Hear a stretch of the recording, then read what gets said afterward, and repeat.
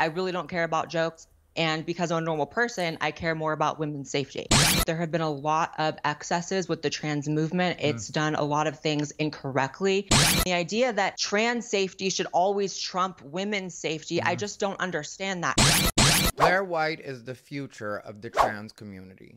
What's up, everybody? Ty Rivera here, the absolute best LGBTQ comedian in the world. Before I go any further, I'm just going to ask that you like, comment, and subscribe. If you want to comment just to help me on the algorithm, but you don't know what to comment, just put a knife, because you know trans activists are going to come for my neck. All right, you guys, so I wanted to talk about this because today Blaire White was on Piers Morgan. Blaire White, host of the Blaire White Project podcast. And they were talking about a couple of different LGBT and sometimes trans-specific topics. The way that they started it off was talking about JK Rowling. Daniel Radcliffe slams JK Rowling again over her stance on women's rights. She's being called transphobic once again by Daniel Radcliffe, who is a kid who played, well, now I guess he's a grown man, that played Harry Potter. And I've always struggled to figure out why it is JK Rowling is considered to be transphobic. And I've done a fair amount of research, but I never see anything that looks like true transphobia to me. But one of the reasons I brought up JK Rowling and the reason that Daniel Radcliffe was coming down on her in the press was because NHS, the National Health Service in the UK, has put out some new guidelines where trans men should not be housed on single-sex male wards. Transgender people whose gender identity differs from their biological sex may be provided single rooms where appropriate. Patients will have the right to request a person of the same biological sex delivers any intimate care. Phrases like chest feeding will be banned. Also going further and banning puberty blockers, which America has yet to do. And they're doing a lot more to protect women's rights, and JK Rowling has been one of the people spearheading that. And I was glad to see that Blaire White was on this panel because I think Blaire White does so much to help the LGBT, emphasis on the T, community, because she's so level-headed, she's so well thought out, she's so good at speaking, and she's also so good at just accepting her reality, which is, I think, where a lot of trans activists fall short. They all want to live in this land of make-believe. And so when they brought up specifically trans women in women's prisons, that's where I think you really got a sense of just how ridiculous the allies are, because there's an ally/gay man on the show named James Barr that I've seen on the show before, and he's always speaking on behalf of LGBT people in general, and when there's not a trans person there, he's there speaking for trans people. And to vilify trans people is just disgusting. Which really does bother me, because this guy does not represent most of the gay people that I know. So even if we're just talking like a one-to-one comparison, he's a gay man and I'm a gay man, he doesn't speak for us, but he always feels like he's gonna be the voice of reason and tell everybody the way that they're supposed to behave. And I understand why Piers Morgan has him on the show, because he's probably good for ratings because people constantly dunk on him. You've literally said nothing there. That was Thanks, a giant Esther. nothing burger. Thank you. But they dunk on him because he doesn't usually know what he's talking about. So when they start talking about women's prisons, he was not willing to admit that trans women, biological males, should not be housed with female prisoners. Do you think trans people should be put into women's prisons? I think that Yes or they no? should be safe, Yes or as no? should all prisoners. Hang on, what's the question? That's That's not my an answer, answer, Piers. though. I'm not going to That's get not dragged an into it. I'm answer. not getting dragged into it. And Blaire White was quick to point out, Biological men should not be in women's prisons. We have enough incidents here in the U.S. of women getting pregnant, getting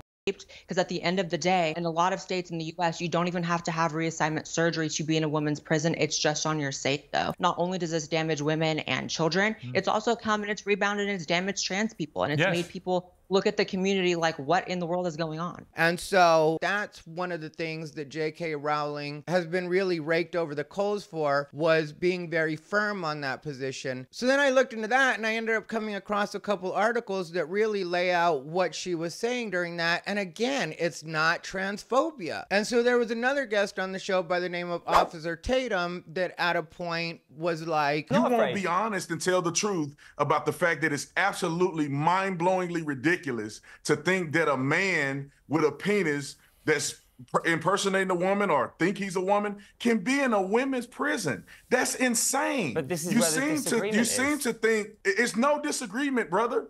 The man has a penis. It's and a he's woman. innocent. And that's where I really do agree with both Blaire and Officer Tatum. We need to be logical, reasonable, and operate in facts. And It is a respectful. man that identify as a woman. It's not a woman. It's very simple. Why can't we get that correct? And some people might get mad at me for saying this, but I think once you do something that means you have to go to prison, I don't think you should be afforded the luxury of how you identify being a thing anymore. You now identify as prisoner number, whatever your number is, and you belong to the male or female penitentiary of that particular state. And I know that might sound harsh, but that's really the way I see it. I don't think we should have to go out of our way to tiptoe around your feelings at that point. Now, when it comes to safety, I do agree that LGBT people, trans specifically, should be afforded a certain amount of safety within the prison system. But if that means that they have to be put in special population or some sort of solitary, to me, that would make more sense. Or, like Blaire had suggested at a point, As the only trans person on this panel, what do you feel about what Officer Tatum just said there? I 100% agree. And I don't know exactly what goes on overseas in prisons. I'm an American, but what I do know here is just about once a month, there's some kind of story about a female inmate in a federal prison becoming pregnant, being raped. Because at the end of the day, these are biological males with the capability to impregnate women, to rape women. And the idea that trans safety should always trump women's safety, I just don't understand that. And the other problem with people like this is they never offer any solutions. So for me, there are such things as LGBT wards in certain prisons in America. And for me, that's a very easy solution to this problem.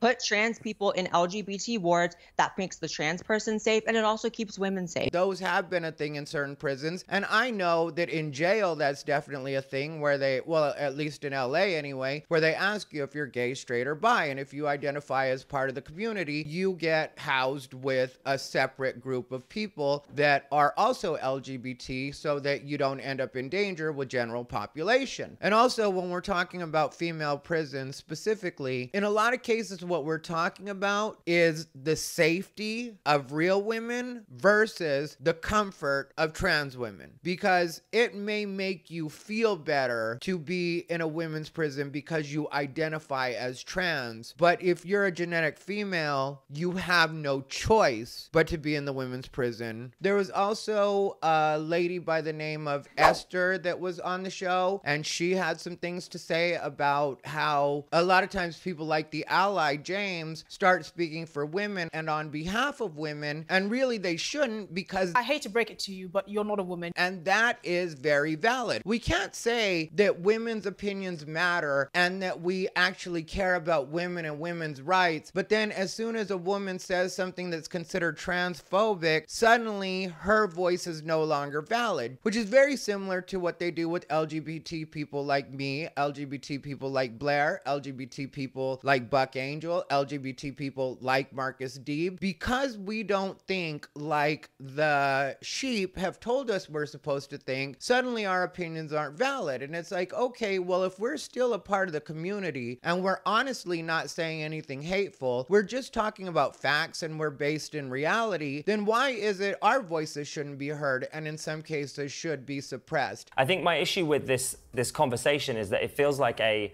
smokescreen for transphobia. I don't think that anything that anybody said was unreasonable outside of the activists, which further supports my theory that usually when you get called transphobic, it's just because you didn't agree with something that a trans activist said. And I also can't help but feel that if trans women want to be respected as women, then they have to stop fighting with biological women. They have to actually take biological women's concerns into account, because while you may choose to identify as a trans woman or as a woman, there are women that are born women and have no choice but to be women. It is what they are. So while trans may be to some people debatable, the way that we were born is the way that we are born, and it shouldn't be an unsafe space. And the reason I say that Blaire White is the future of the trans community is because having had trans friends for as long as I've had them, I can tell you for a fact, most trans people's thinking is closer to Blaire White's thinking than the activists that you see speaking for trans people all the time. Because in these ways, women definitely should be protected. Now, when it comes to ideas and people arguing about things, that I understand. And I feel like there should always be debate. And I feel like First Amendment is a thing for a reason. Freedom of speech does exist in this country. And I don't think that that should be taken away from anybody, no matter how ridiculous your ideas are. But as far as what we're actually acting on, I think we need to start relying more on the level-headed and stop going with the fringe, because in a lot of cases, the fringe are going to steer us wrong. In a lot of cases, the activists that you're dealing with are people that are new to living their truth, and so that's why they're so gung-ho about everything and so unwilling to compromise. Where when you come across a person like Blaire White is more willing to admit what she actually is, which is a trans woman, and she's very clear about that. So that makes people a lot easier to go with you, because they're like, okay, maybe you're different, maybe you're something I'm not familiar with, but at least I feel like you're being straight with me. No pun intended. But at least I feel like you're actually being genuine with me. I can speak with you. I can reason with you. So I really do feel like if we as a community rally more behind people like Blaire White when it comes to trans matters, that would be a more logical route, because I really think if we're going to build these bridges between straight society, if I'm allowed to put it that way, and LGBT, I really do think that that's where a Blaire White can come in handy and really navigate some of this, because a lot of times what trans people complain about is feeling like they're not getting respect. Well, just to be 100% transparent, I'm friends with Blaire White and we've hung out, and she gets treated with respect by people that you would think are supposed to be hateful or transphobic. They don't treat her any differently than they treat any other woman, and that's what it seems like most trans people are looking for right now. And the way to get that is not by trying to force people. It's not by trying to legislate it. It's not by trying to jeopardize people's employment. It really does have to come from a place of common sense and respect. That's the only way that we're going to get to where we're going as LGBT people. And it really does affect the whole community. If you haven't seen the video I did on it, LGBT support in general is down right now. Even support for gay marriage is down right now. And that's because it looks like it's all of us that are involved with this craziness, and it makes it so people don't want to support us. And that's really the way I feel about it. Let me know what you guys think down below in the comments. This has been Ty Rivera, the absolute best LGBTQ comedian in the world.